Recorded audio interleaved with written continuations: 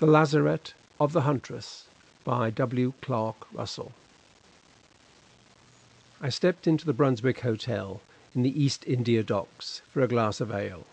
It was in the year 1853, and a wet, hot afternoon. I had been on the tramp all day, making just 3 weeks of a wretched, hopeless hunt after a situation on shipboard, and every bone in me ached with my heart.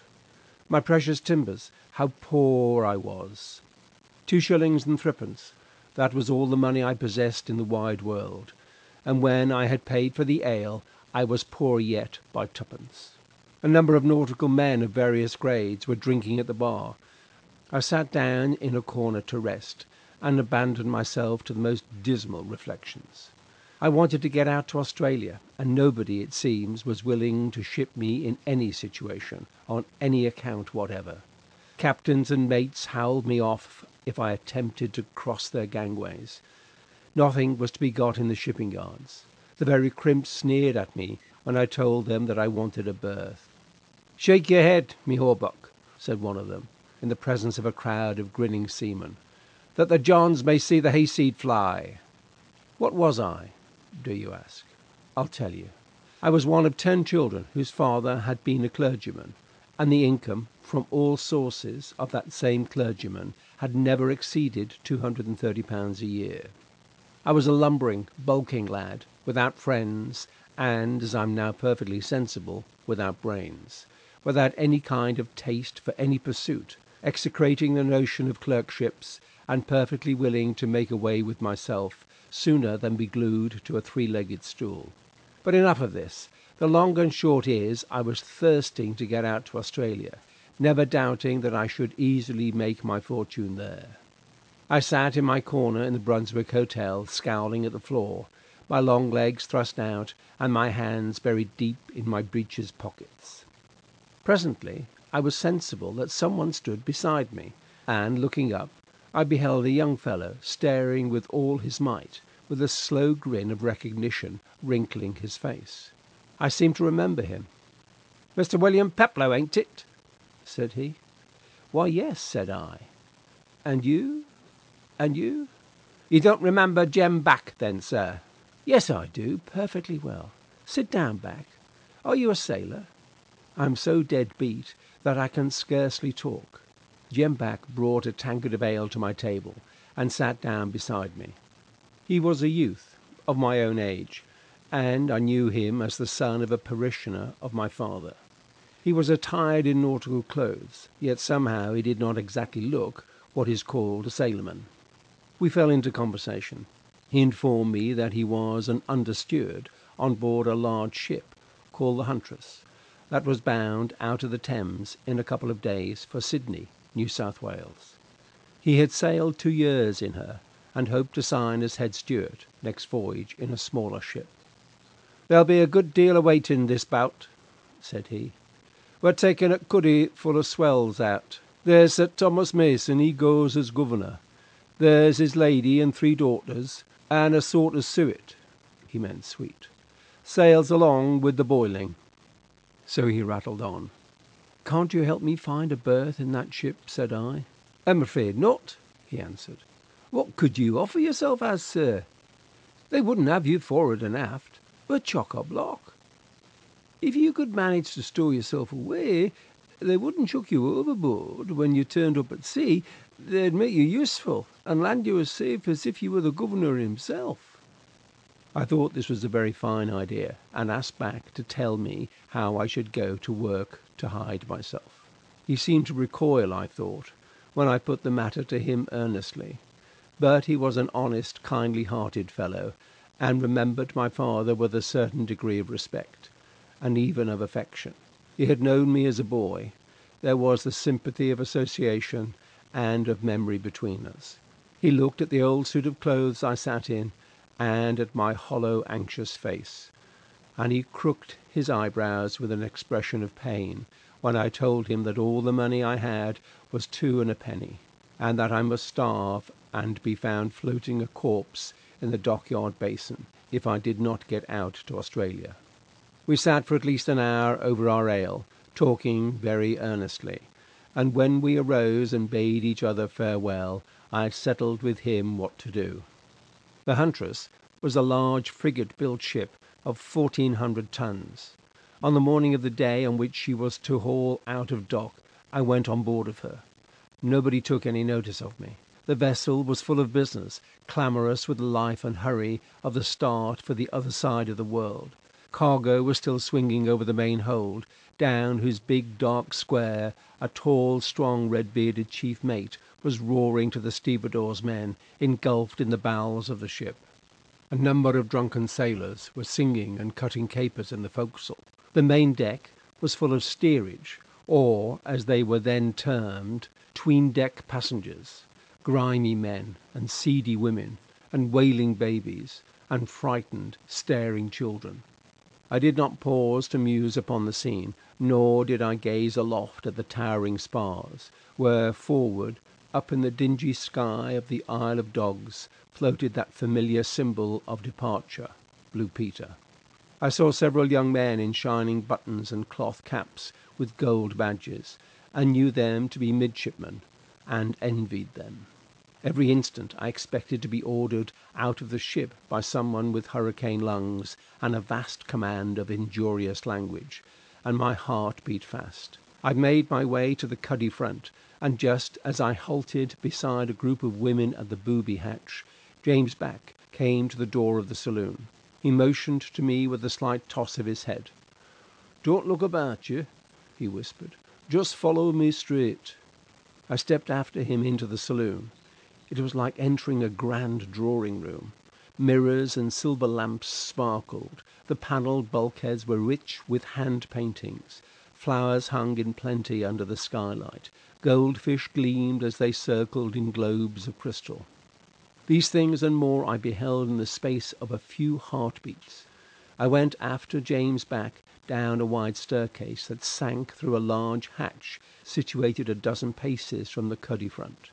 When I reached the bottom, I found myself in a long corridor, somewhat darksome, with cabins on either hand. Back took me into one of those cabins and closed the door. "Now listen, Mr. Peploe," he said. "I'm going to shut you down in the lazarette." He pulled a piece of paper from his pocket on which was a rude tracing. "This is the inside of the lazarette," he continued, pointing to the tracing. "There are some casks of flour up in this corner. They'll make you a safe hiding place. You'll find a bag of ship's biscuits and some bottles of wine and water and a pannikin stowed behind them casks. There's cases of bottled ale in the lazarette and plenty of tin stuffs and grub for the cabin table. But don't broach anything if you can hold out." "When am I to show myself?" "When we're out of soundings." "Where's that?" said I. "Clear of the chops," he answered. "If you come up when the land's still in sight, the captain'll send you ashore by anything that'll take you, and you'll be handed over to the authorities and charged." "How shall I know when we're clear of the chops?" said I. "I'll drop below into the lazarette on some excuse and tell you," he answered. "You'll be very careful when you turn up, Mr. Peploe, not to let them guess that anybody's lent you a hand in this here hiding job. If they find out I'm your friend, then it's all up for Jem Back. He's a stone-broke young man, and his parents will be wishing of themselves dead rather than they should have lived to see this hour." "I have sworn, and you may trust me, Back." "Right," said he. "And now, is there a question you'd like to ask before you drop below?" "When does the ship haul out?" "They may be doing it of even whilst we're talking," he said. "Can I make my escape out of the lazarette, should I feel very ill, or as if I was going to suffocate?" "Yes, the hatch is a little un. The cargo sits tall under him, and you can stand up and shove the hatch clear of its bearings, should anything go seriously wrong with you. But don't be in a hurry to feel ill or short of breath. There's no light, but there's air enough. The United Smells, perhaps, ain't all violets, but the place is warm." He paused, looking at me inquiringly. I could think of nothing more to ask him. He opened the door, warily peered out, then whispered to me to follow, and I walked at his heels to the end of the corridor near the stern. I heard voices in the cabins on either side of me. Some people came out of one of the after berths and passed us, talking noisily, but they took no heed of me or of my friend. They were passengers and strangers to the ship, and were supposed me a passenger also, or an understeward, like Jem Back, who, however, now looked his vocation, attired as he was in a camelet jacket, black cloth breeches, and a white shirt. We halted at a little hatch-like trapdoor a short way forward of the bulkheads of the stern cabins. Back grasped the ring in the centre of the hatch and easily lifted the thing and laid open the hold. "All's clear," said he, looking along the corridor. "Down with you, Mr. Peploe." I peered into the abyss, as it seemed to me the light hereabouts was so dim that but little of it fell through the small square of the hatchway, and I could scarcely discern the outlines of the cargo below. I put my legs over and sank, holding on with a first voyager's grip to the coaming of the hatch. Then, feeling the cargo under my feet, I let go, and the instant I withdrew my hands, back popped the hatch on. The blackness was awful. It affected me for some minutes, like the want of air. I thought I should smother, and could hardly hinder myself from thrusting the hatch up for light, and for the comfort of my lungs. Presently the sense of suffocation passed. The corridor was uncarpeted. I heard the sounds of footsteps on the bare planks overhead, and, never knowing but that any moment somebody might come into this lazarette, I very cautiously began to grope my way over the cargo. I skinned my hands and my knees, and cut my small clothes against all sorts of sharp edges in a very short time. I never could have realized the like of such a blackness as I was here groping through. The deepest midnight overhung by the electric cloud would be as bright as dawn or twilight compared to it. I carried, however, in my head the sketch Back had drawn of this interior, and remembering that I had faced aft when my companion had closed me down, I crawled in the direction in which I imagined the casks and my stock of bread and wine lay. And to my great joy, after a considerable bit of crawling and clawing about, during which I repeatedly wounded myself, I touched a canvas bag, which I felt and found full of ship's bread, and on putting my hand out in another direction, but close by where the bag was, I touched a number of bottles. On this I felt around, carefully stroking the blackness with my maimed hands, and discovered that I had crawled into a recess formed by the stowage of a number of casks on their bilge. A little space was left behind them and the ship's wall. It was the hiding place Back had indicated, and I sat down to breathe and think, and to collect my wits. I had no means of making a light, but I don't believe that in any case I should have attempted to kindle a flame, so great would have been my terror of setting the ship on fire. I kept my eyes shut, fancying that that would be a good way to accustom my vision to the blackness. And here I very inopportunely recollected that one of the most dreadful prison punishments inflicted upon mutinous and ill-behaved felons is the locking of them up in a black room, where it is thought proper not to keep them very long, lest they should go mad.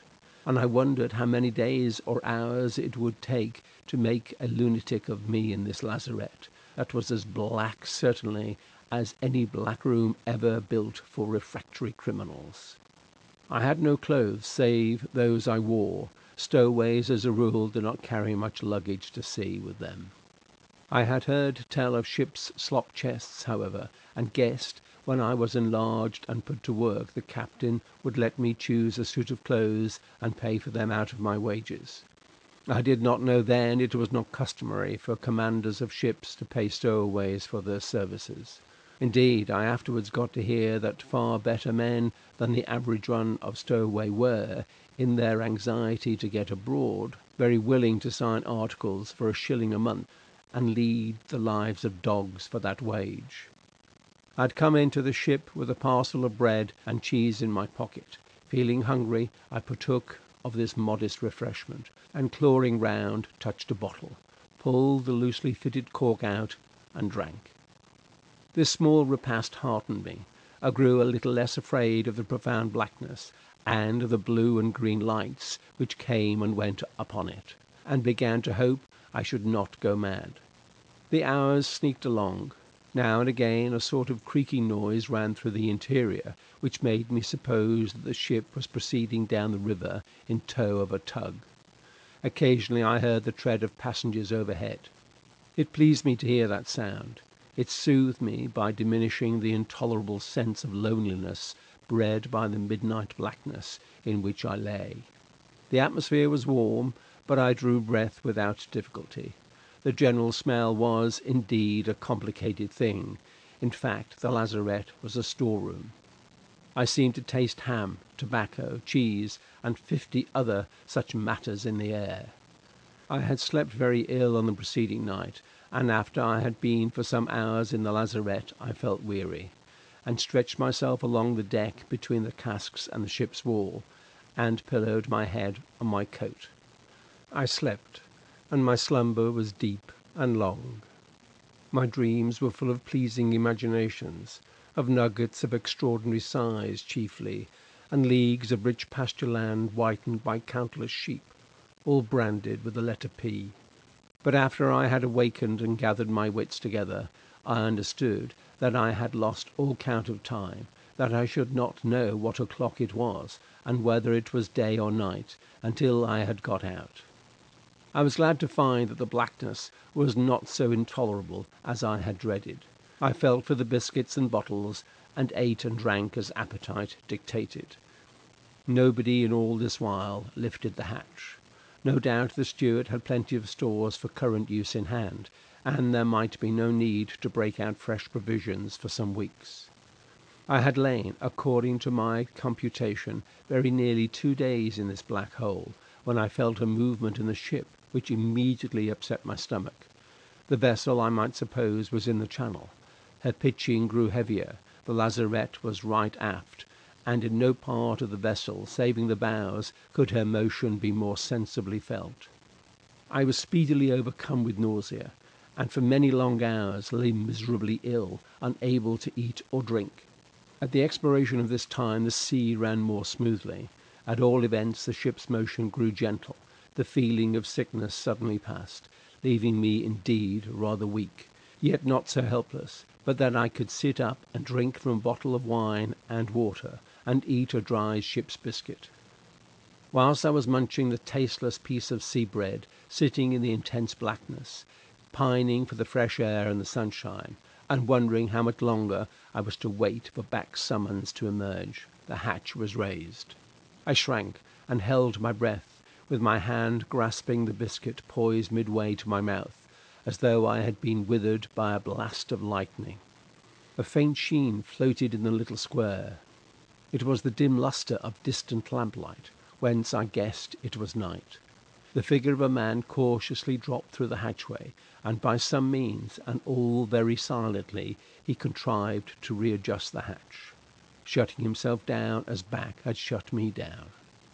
The motion of the ship, as I have said, was gentle. The creaking noises throughout the working fabric were dim and distant. Indeed, I could hear the man breathing as he seemed to pause after bringing the hatchway to its bearings over his head. I did not suppose that the captain ever entered this part of the ship. The man, for all I could conjecture, might be one of the mates, or the boatswain, or the head steward, visiting the lazarette on some errand of duty, and coming down very quietly that the passengers who slept in the cabins on either hand of the corridor should not be disturbed. Accordingly I shrank into the compactest posture I could contort myself into, and watched. A lucifer match was struck. The flame threw out the figure of a man standing on the cargo just under the hatch. He pulled out the little bull's-eye lamp from his pocket and lighted it, and carefully extinguished the match.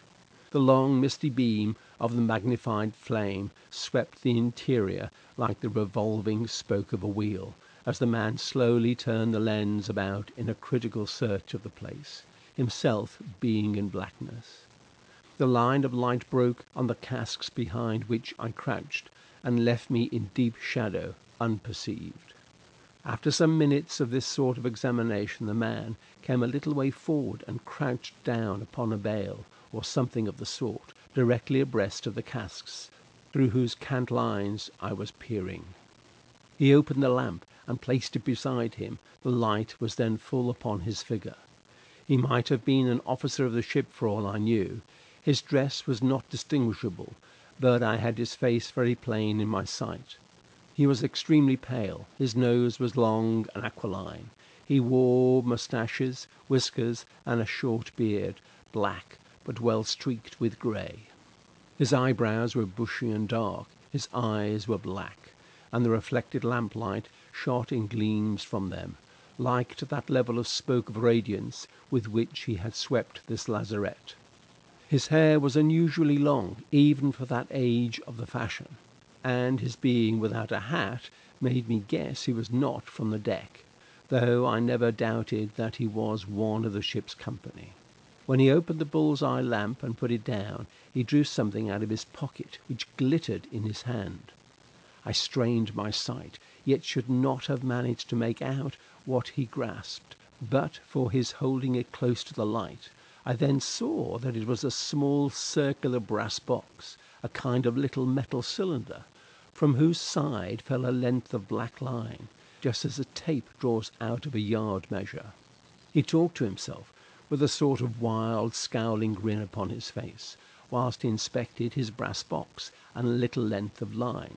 He then shut the lamp and flashed it upon what I saw was a medium-sized barrel, such perhaps as a brewer would call a 4.5-gallon cask. It rested on its bilge, after the manner in which the casks behind which I lay hidden were stowed. I now saw him pull a spile or spike of wood out of the head of the barrel, and insert the end of the black line attached to the small brass piece in the orifice. This done, he fitted a key to the brass box and wound it up. He may have taken 20 turns with the key. The lazarette was so quiet that I could distinctly hear the harsh grit of the mechanism as it was revolved. All the while he was thus employed, he preserved his scowling smile and whispered to himself. After he had wound up the piece of the clockwork, he placed it on a bale where his lamp had stood, and taking the light, made for the hatchway, under which he came to a stand whilst he extinguished the bull's-eye. I then heard him replace the hatch, and knew he was gone. The arrangement he had wound up ticked with the noise of a Dutch clock. I had but little brains in those days, as I have told you, and in sad truth I'm not overloaded with that particular sort of cargo at this hour. But I was not such a fool as not to be able to guess what the man intended to do, and what that hollow, desperate ticking signified. Oh, my great God, I thought to myself, it is an infernal machine, and the ship will be blown up. My horror and fright went far beyond the paralyzing form. They ran a sort of madness into my blood, and vitalized me into desperate instant action. Utterly heedless now of hurting and wounding myself, I scrambled over the casks, directed by the noise of the ticking, stretched forth my hand and grasped the brass machine.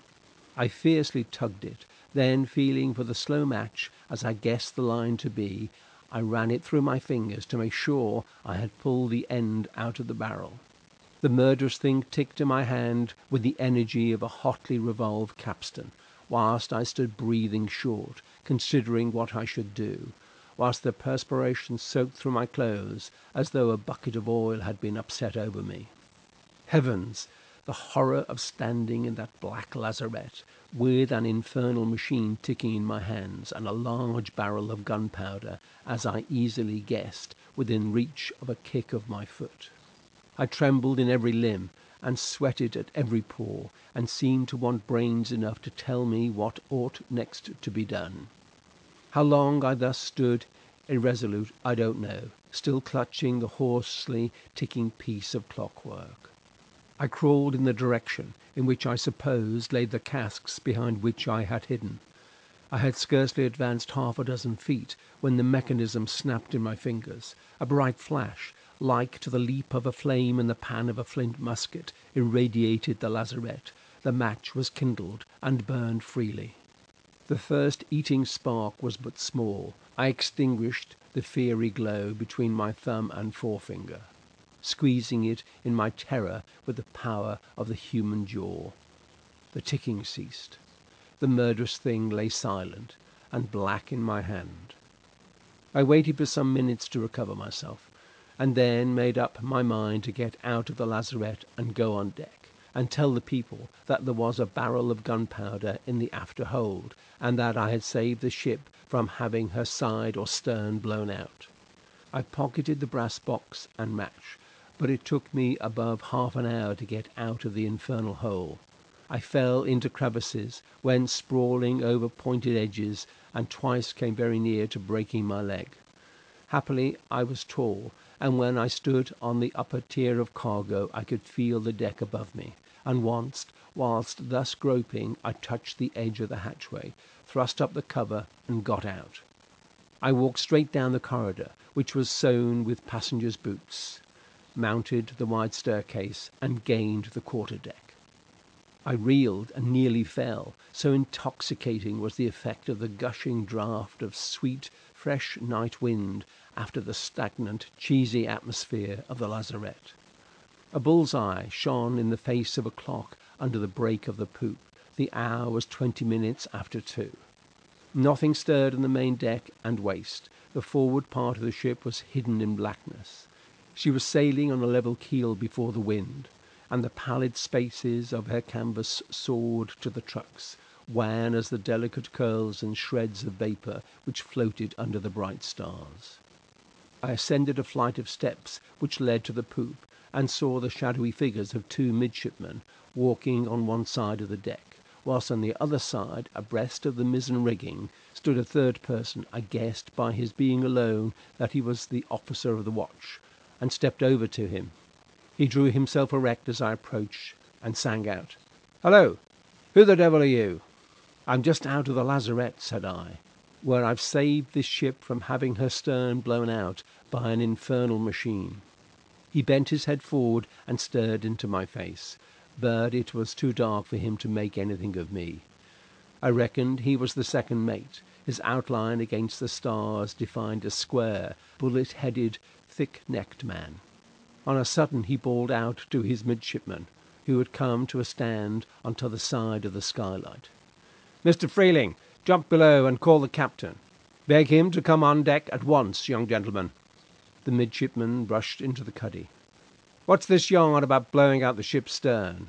continued the second mate, as I rightly took him to be. I related my story as straightforwardly as my commander words permitted. I told him that I had wanted to get to Australia, that I was too poor to pay my passage, that I had been unable to find employment on board ship, that I had hidden myself in the lazarette of the Huntress, and that whilst there, and within the past hour, I had seen a man fit a slow match into what I reckoned was a barrel of gunpowder, and disappeared after setting his infernal machine a-going. And thus speaking, I pulled the machine out of my pocket and put it into his hand. At this moment the captain arrived on deck. He was a tall man with a very deep voice, slow, cool, and deliberate in manner and speech. "What's the matter?" he inquired, and instantly added, "Who is this man?" The second mate gave him my story almost as I had delivered it. The captain listened in silence, took the infernal machine, stepped into the skylight, under which a lamp was dimly burning, and examined the piece of mechanism. His manner of handling it by some means sprang the trigger, which struck the flint, and there flashed out a little sun-bright flame that fired the match. I jumped to his side and squeezed the fire out between my thumb and forefinger, as before. The captain told the 2 midshipmen to rouse up the chief mate and send the boatswain and carpenter aft. "Let there be no noise," said he to the second mate. "We want no panic aboard us. Describe the man," said he, addressing me, "whom you saw fitting this apparatus to the barrel." I did so. "Do you recognize the person by this lad's description?" said the captain to the second mate. The second mate answered that he knew no one on board who answered to the likeness I had drawn. "Gentlemen, I swear he's in the ship," I cried, and described him again as I had seen him when the open bull's eye allowed the light to stream fair upon his face. But now the arrival of the chief officer, the boatswain, and the carpenter occasioned some bustle. My story was hastily retold. The carpenter fetched a lantern, and the whole group examined the infernal machine by the clear light. "There's no question as to the object of this piece of clockwork, sir," said the chief officer. "None," exclaimed the captain. "It flashed a few minutes ago in my hand. The thing seems alive. Softly now. The passengers mustn't hear of this. There must be no panic. Take the boatswain and the carpenter along with you, Mr. Morritt, into the lazarette. But mind your fire." He then told them where the barrel was stowed, as I had described it. The three men left the poop. The captain now examined me afresh. He showed no temper whatever at my having hidden myself on board his ship. All his questions concerned the appearance of the man who had adjusted the machine, how he had gone to work, what he had said when he talked to himself, but this question I could not answer. When he had ended his inquiries, he sent for the chief steward, to whom he related what had happened, and then asked him if there was such a person in the ship as I had described. The man answered there was. "What's his name?" "He booked in as John Howard, sir. He's a steerage passenger. His cabin's number 2 on the starboard side. His meals are taken to him in his cabin, and I don't think he's ever been out of it since he came aboard." "Go and see if he's in his cabin," said the captain. As the steward left the poop, the chief mate, the boatswain, and the carpenter returned. "It's all as the young man states, sir," said Mr. Morritt. "There's a barrel of gunpowder stowed where he says it is, with a hole in the head, ready to receive the end of a fuse. Presently clear it out and get it stowed away in the magazine," said the captain calmly. "This has been a narrow escape. Carpenter, go forward and bring a set of irons along. Is there only one barrel of gunpowder below, do you say, Mr. Morritt?" "No, more, sir." "How could such a thing find its way into the lazarette?" said the captain, addressing the second mate. "God alone knows," burst out the other. "It'll have come aboard masked in some way, and it deceived me, unless there's the hand of a lumper in the job. Does he know no more about it than what he says?" he cried, rounding upon me. At this moment the steward came rushing from the companionway, and said to the captain in a trembling voice, "The man lies dead in his bunk, sir, with his throat horribly cut." "Come you along with us," said the captain, addressing me, and the whole of us, saving the carpenter and the second mate, went below. We walked along the corridor, obedient to the captain's whispered injunction to tread lightly and make no noise. The midnight lantern faintly illuminated the length of the long after passage. The steward conducted us to a cabin that was almost right aft, and threw open the door. A bracket lamp filled the interior with light. There were 2 bunks under the porthole, and in the lower bunk lay the figure of the man I had beheld in the lazarette. His throat was terribly gashed, and his right hand still grasped the razor with which the wound had been inflicted. "Is that the man?" said the captain. "That's the man," I answered, trembling from head to foot, and sick and faint with the horror of the sight. "Steward, fetch the doctor," said the captain, "and tell the carpenter we shan't want any irons here." The narrative of my tragic experience may be completed by the transcription of 2 newspaper accounts, which I preserve pasted in a commonplace book. The first is from the Sydney Morning Herald. After telling about the arrival of the Huntress and the disembarkation of His Excellency and suite, the writer proceeds thus. When the ship was 5 days out from the Thames, an extraordinary incident occurred. A young man named William Peploe, a stowaway, whilst hidden in the lazarette of the vessel, saw a man enter the place in which he was hiding, and attach a slow match and an infernal machine to a barrel of gunpowder stored amidships of the lazarette, and, from what we can gather, on top of the cargo. When the man left the hold, young Peploe heroically withdrew the match from the powder and carried the machine on deck. The youth described the man. who proved to be a second-class passenger who had embarked under the name of John Howland. When the villain's cabin was entered, he was found lying in his bunk dead, with a severe wound to his throat inflicted by his own hand.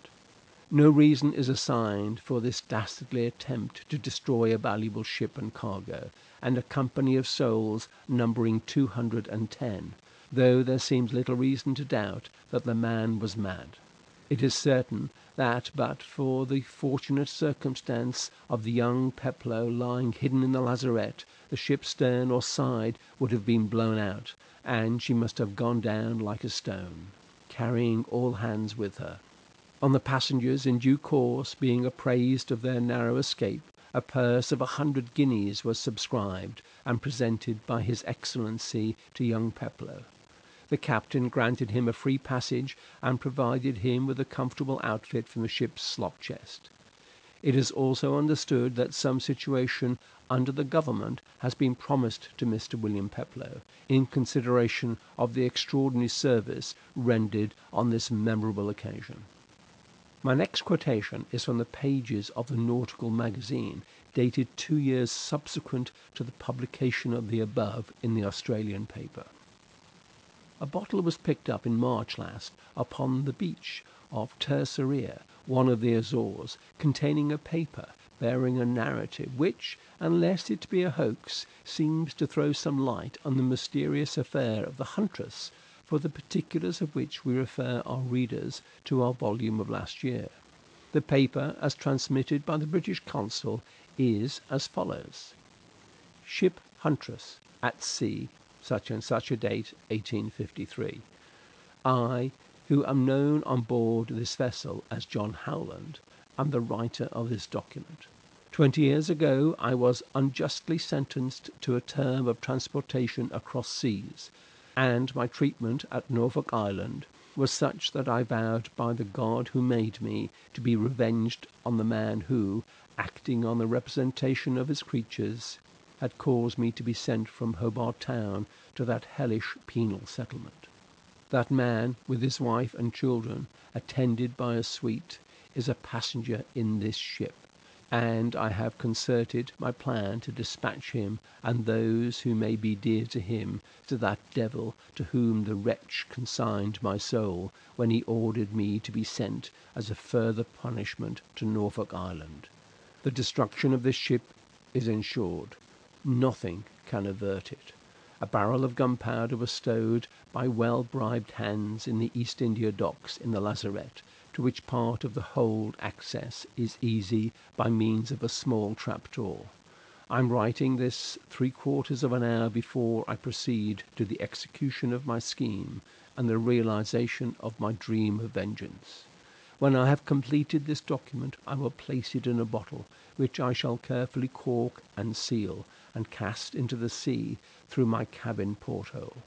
I am sorry for the many who must suffer because of the sins of one, but that one must perish, and immediately, in which I hope, craving that, when this paper is found, it may be transmitted to the authorities at home, so that the fate of my bitter enemy may be known.